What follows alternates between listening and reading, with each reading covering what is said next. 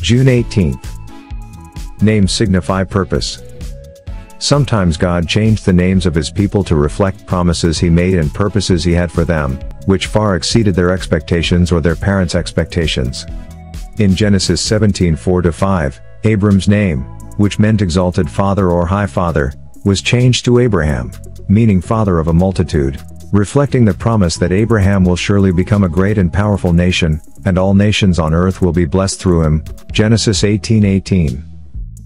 In Genesis 32:27-28, Jacob's name, which meant supplanter, was changed to Israel, meaning he will rule as God or a prince of God. This reflected the fact that the nation of Israel, the nation intended as God's earthly representative, a kingdom of priests and a holy nation, Exodus 19:6, would come from his line. In John 1:42, Jesus changed Simon's name, which is derived from a Hebrew word meaning hearing, to Cephas, meaning a rock or a stone. In English, this name is Peter. Peter's new name signified his role in establishing and leading the church in its infancy. See Matthew 16:18. God puts emphasis on people's names because he places great significance on his own name, and mankind is made in his image. Using our definition from yesterday, God's name symbolizes the essence of his nature.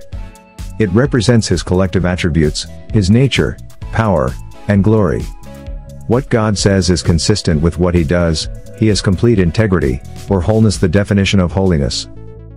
The main reason we are commanded not to use the name of God in vain, see Exodus 27, is that his name does not just represent who he is, but it is who he is. Prayer. Father God, I desire to honor your name in my every word, action, and prayer. In Jesus' name, amen. Thought. God's purposes for us far exceed our own expectations. Reading, Nehemiah 10-11, Acts 4:1-22.